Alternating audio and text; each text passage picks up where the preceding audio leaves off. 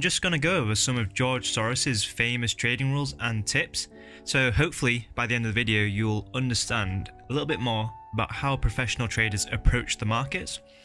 Now, if you don't know who George Soros already is, he is famously known for the man who broke the Bank of England, and basically what happened is in September 1992 he shorted the British pound, and in a single day that trade generated a profit of $1 billion.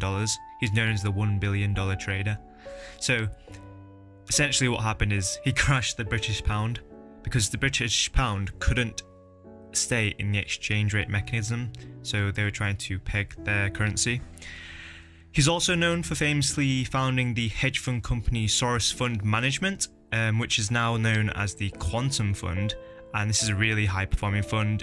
Apparently it racked up returns in excess of 30% per year, and on 2 occasions posted annual returns of more than 100%.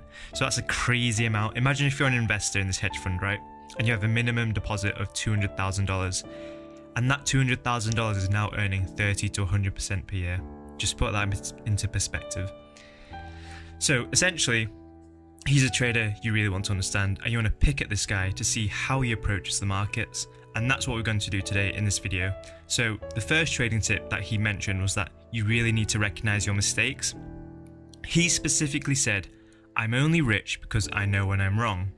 I've basically survived by recognizing my mistakes." And what this means is basically understanding that he was not always right enabled him to actually do good.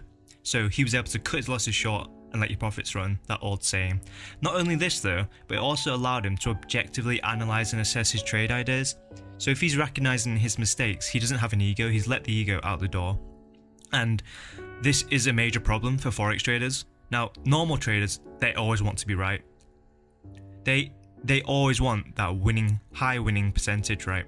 And this creates psychological biases which overshadow like the cognitive errors that these traders will make. You always have to remember, winning trades are not always good trades. And what I mean by this is you might randomly win a trade that you put down, but over a long term, entering these type of trades where you didn't follow the correct analysis will actually lead to losses in the future. So it's a matter of the law of large numbers. You want to be winning consistently over a large period of time, not getting really lucky in a short period. You know, another great tip he mentions is that it's not whether you're right or wrong what's important, but how much money you make when you're right and how much you lose when you're wrong. And this is really, really important for forex traders. You know, George Soros knows that the key to profitability in the long term for him is more about having bigger wins and smaller losses than his winning percentage. So this is completely opposite for many forex traders. They're so fixated on those winning percentages alone that they forget to realize the risk to reward potentials. You know, retail forex traders, they're always focused on how many pips you're making. How many pips? 100 pips, 1,000 pips. But you could be making 1,000 pips a day and still be losing because you don't understand the risk reward potential behind each trade. It's not about making pips. Don't fall for this retail trader trap. It's about making those percentage gains over a long period of time. Now, another interesting point Soros made is that if investing is entertaining, if you're having fun, you're probably not making any money, as good investing is generally boring. And what he means by this is systematically profitable trading based on statistics is usually not exciting. You know, you're looking at numbers, you're looking at reports, you're looking at data, and good trading in almost all instances is boring. So trade ideas, as said previously, can take months to materialize, meaning most of the time you're just waiting for good setups, and whilst you're actually in a trade for long periods of time, you're just there waiting. So on the other hand, retail traders tend to find trading fun, whereas professionals tend to find it boring. And why do they find it fun? Well, they find it fun because all they're doing is gambling in lower time frames on the noise of the market. So that's why they find it fun. They find it fun when they're winning, but when they're losing, it's depressing because they don't know what's going wrong. Now, the earlier you come to this realization, the better. Make sure not to fall into that gambling mindset. Look over longer time horizons to encapsulate large moves. You know, you're not looking to speculate on the noise. Now, the final point we're going to cover in this video is that Soros mentions markets are constantly in a state of uncertainty and flux, and money is made by discounting the obvious and betting on the unexpected. Now, you can probably come across this a lot in the markets. The obvious trade is usually not the profitable one. You know, you've probably experienced this. Have you ever thought, wow, this head and shoulders pattern's coming up, or wow, this trend line's starting to appear?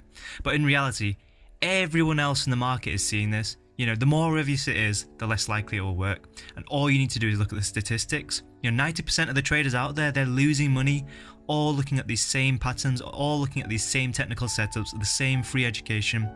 You've really got to be different if you want a chance at winning. Now, the profitable trades tend to be the ones that aren't what the consensus think. So this is why many hedge fund managers follow a contrarian view of the markets. They go against what 90% of the retail traders are doing. You know, if you're trading seriously, you really need to seek the mindset of a contrarian and to go against the masses, because you don't want to be a sheep in the herd. And yeah, these are just a few of the wise words from George Soros on how he approaches the market. So hopefully you found the video useful and you can now apply some of these tips to your trading style. If you're interested in institutional methods towards the market and approaching the market different to 90% of traders out there, you can sign up your interest to the Logic Effects Academy for free.